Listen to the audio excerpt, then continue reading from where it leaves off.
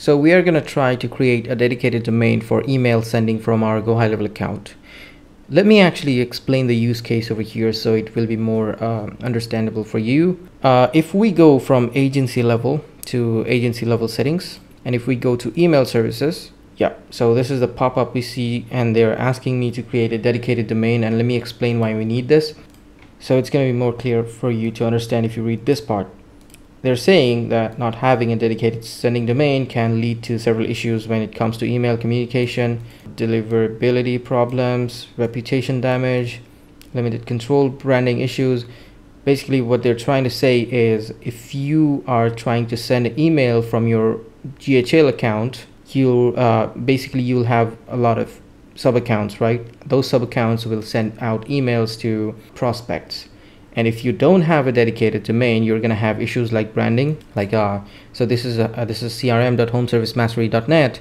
If you don't have a dedicated domain for sending emails like email.homeservicemastery.net or lc.homeservicemastery.net, you're going to have branding issues. Also, there's a chance that those emails going out from your GoHighLevel account, no matter what sub account it's going out from, those emails will end up in spam, which is something you never want, right? And also not having a dedicated domain gives you limited control over email sending, and also there's reputation damage as well. So that's why we need to add a dedicated domain. In order to create that, we will click on this.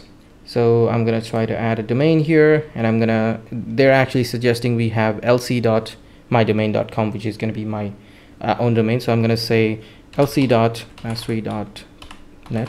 So try to use the same domain you've used for white label. If you have any other choices, just go ahead with that, because maybe you're trying to protect the reputation of this domain, not actually connecting it up with the email sending thing. Maybe you have other preferences. It actually depends on you. It doesn't have to be the same domain you used for white labeling and used it as an API domain. So I'm going to use this one, and I'm going to click add and verify. Now I'm going to say add record manually. So these are the DNS records we need to create to our hosting server. So this domain, if it's hosting under an account like Namecheap or a Hawkhost or Bluehost or stuff like that, because you've definitely bought it from somewhere, now you can add the DNS records by going to that part. So I'm going to actually show you how I do that. So right now I am in my DNS zone editor for this domain. What I'm going to do is I'm going to try adding these DNS records they want me to add one by one into my DNS record editor. So let's just get started with this first one. This is going to be a TXT record.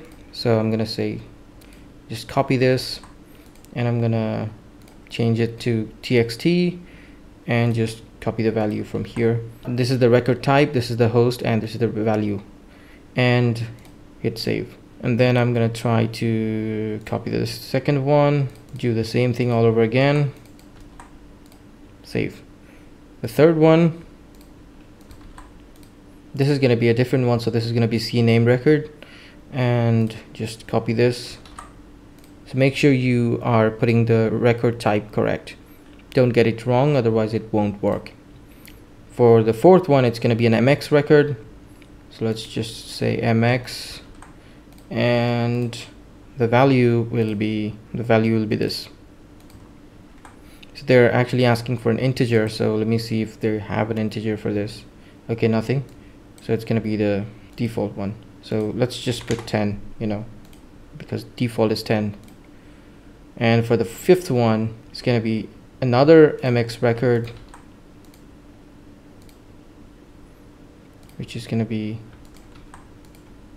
10. All right.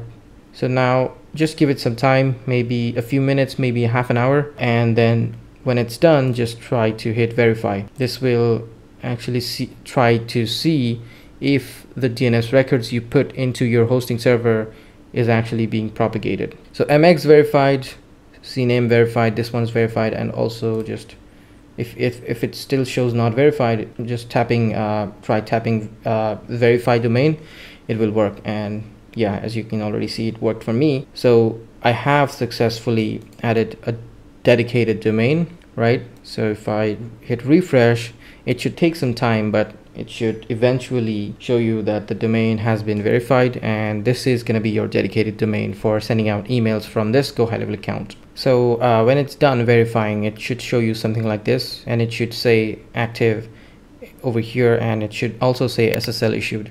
So that should take care of all the dedicated domain stuff for you.